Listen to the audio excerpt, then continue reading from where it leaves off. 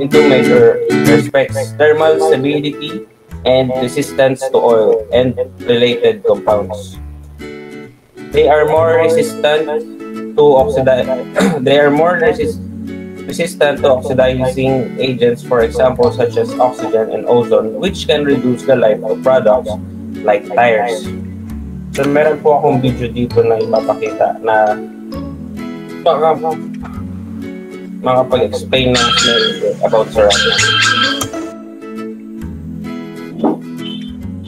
Another raw materials in making rubber is the compounding ingredients itself.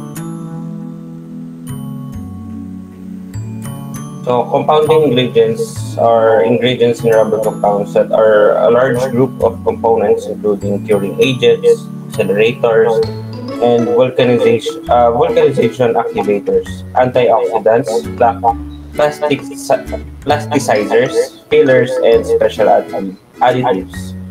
The list of ingredients called rubber compound recipe. Most of the rubber products can also contain reinforcing materials such as fibers, filaments, wires, and metals. So moving on to the rubber manufacturing process. There are 4 steps of rubber manufacturing. The first one is compounding.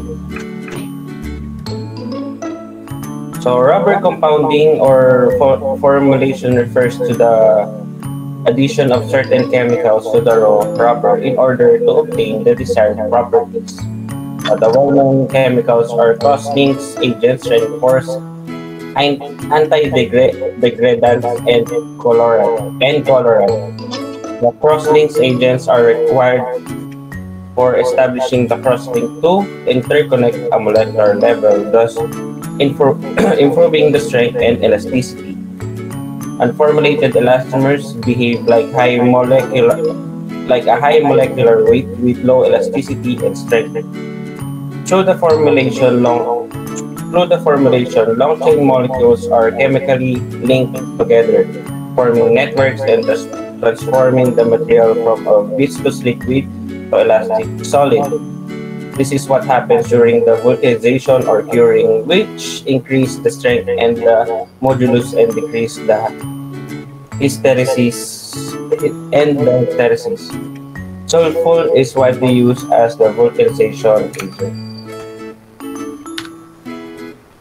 So next report. Hello, sir. Okay. Ron J. Humilde po. Okay. Now, for mixing, let us look more deeply into the principle of mixing. The principle of mixing is a vulcanizable polymers that cannot be used without compounding.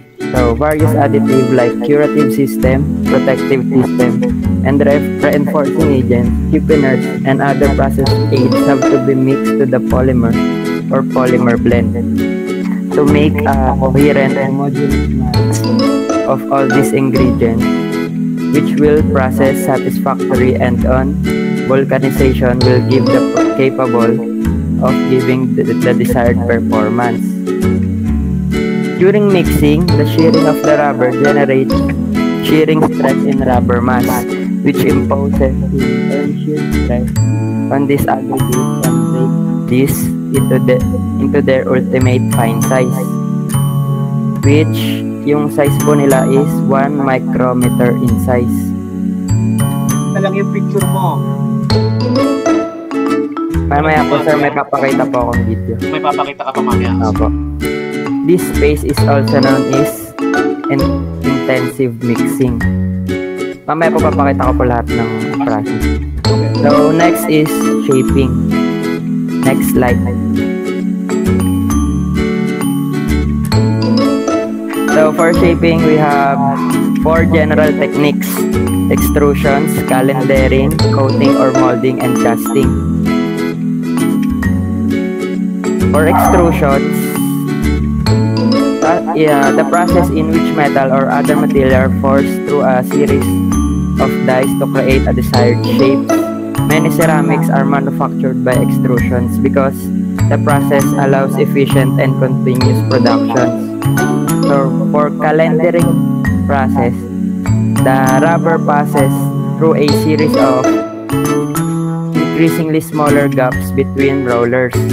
So for coating and molding, it uses the calendering process to apply a coat of rubber to force rubber into fabric or other material. Sa casting naman po, rubber products like shoe, soles, and heels gasket, seals, suction cups, and bottle stop are used in casting. So, sa molding po, ginagamit rin niya para makamake ng tires. So, Ano yung una mo? Ano? extrusion po.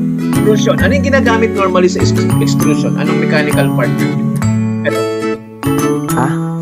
Ano yung Extrusion. mechanism na ginagamit normally sa extrusion? Ayan, nakita mo itong may mga islant na yan. Ano yan?